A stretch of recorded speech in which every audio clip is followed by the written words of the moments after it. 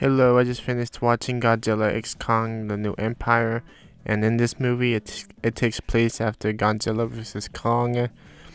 And in this movie, the little girl from the last movie is having visions of something that could be going on in Hollow Earth, and a subdivision of Monarch has to go down to Hollow Earth and figure out what's going on, while Kong is figuring out the same thing, and Godzilla is just there to look cool. Godzilla doesn't really have a purpose here except for the ending, to look cool and to help out with the battle. Originally this movie was going to be a Son of Kong movie, but later on it became another crossover with Godzilla and King Kong.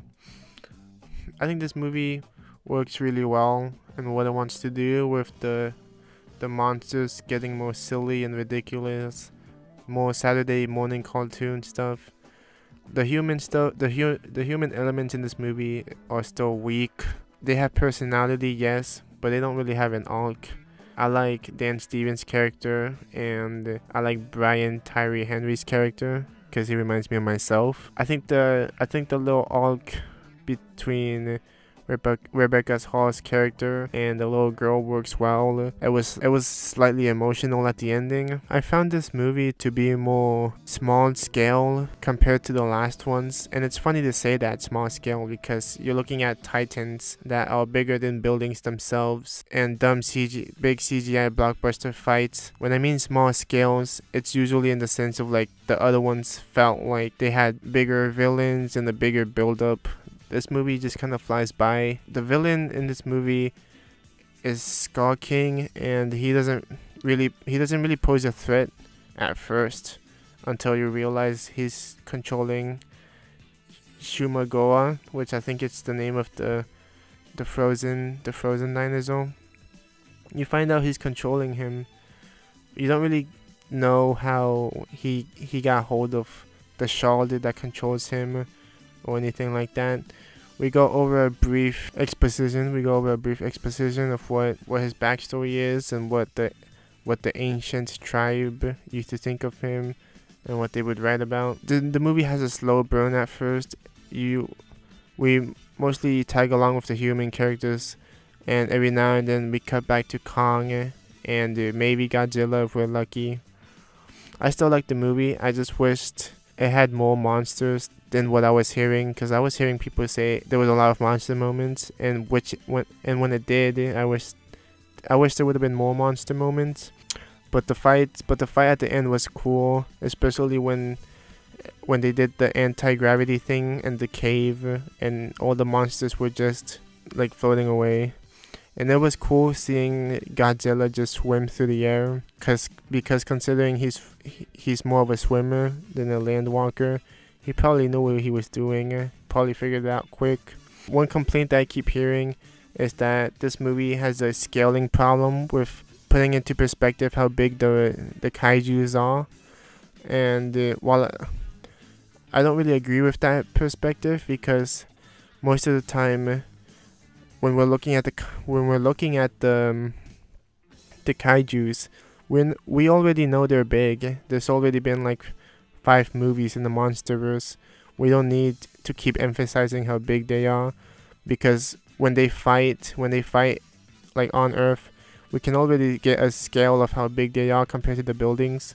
So I don't really get that argument. Like, we don't need so many shots of humans looking at the kaijus from way down below in awe, because we've already seen that before with the original 2014 Godzilla and the Kong Skull Island movie, especially with Godzilla King of Monsters. I think this movie does its job with entertaining you if you go to see it in the theaters. I would recommend seeing it in the theaters because you still get a good kick out of the experience of watching the two kaijus fighting Skull King. I think this movie had a good time coming out after the Oscar win of Godzilla -1. But I don't think people should be comparing it to that movie, because when you look at Godzilla -1, that's more of a human story in that case, where in this case it's more of a kaiju story. Because in Godzilla -1, we actually have real characters, real human arcs, social commentary on kaijus and what they would do to the world, how would they affect us personally. In this movie, just don't worry about that when you watch this movie. Just try to have fun. You're just there to watch big dumb monsters fighting each other. I did find it funny when Kong grabbed the little monkey, the little orange monkey, and started swinging him around to fight the other monkeys. I thought that was really funny.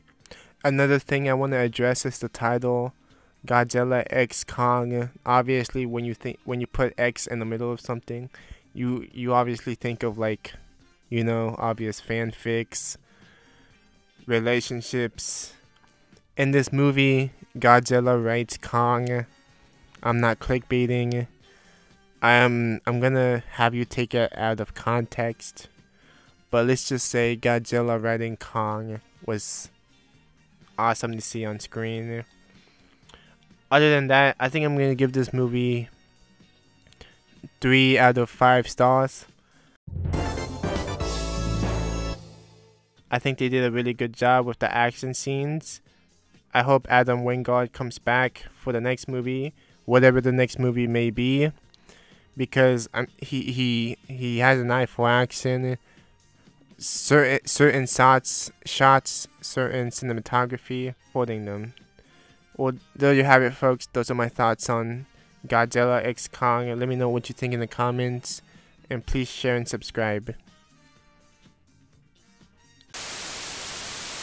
Now legends unite to fight. Deep in the hollow earth, a battle is brewing. Fearsome Godzilla has evolved to become more powerful than ever, and joins the mighty Kong with his powerful beast glove to face the deadliest titans ever, the giant ruthless Sky King. Even Zuko